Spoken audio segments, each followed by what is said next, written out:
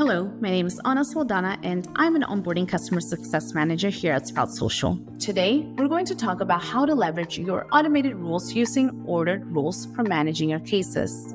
Automated rules scan posts and messages in Sprout to detect certain parameters you set when creating your auto rule. Once you establish the criteria and enable your automated rules, your rules are automatically added to the unordered rules section. By creating automated rules for cases in Sprout, you can automatically update case attributes and perform a message action according to your needs. Creating automated rules saves your team's time and enables them to get the most important customer interactions first. So let's say you have been assigned a case and you action it appropriately, but you're not quite done.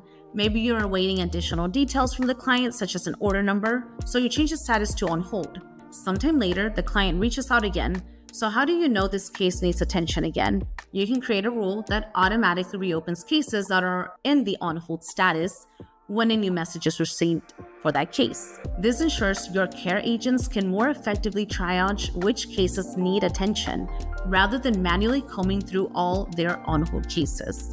So let's assume that you created this rule to streamline your care team's efforts. Let's now talk about unordered versus ordered rules. When you create a new rule, it is automatically added to the unordered rules section. By design, Sprout runs all of the rules in this section when a message or review matches the criteria of 2 or more rules, and all matching rules will be actioned. You also have the option for ordered rules, which are processed sequentially, and only the first matching rule is applied to a message, so they are processed in order that you set up. So if the message does not match the criteria of the first rule on the list, the engine will move on to the next rule and only process the first matching rule. This makes ordered rules very useful if you want a case prioritization hierarchy. Let me quickly show you how to set that up. You can go to the unordered rules section and find the rule that you want ordered.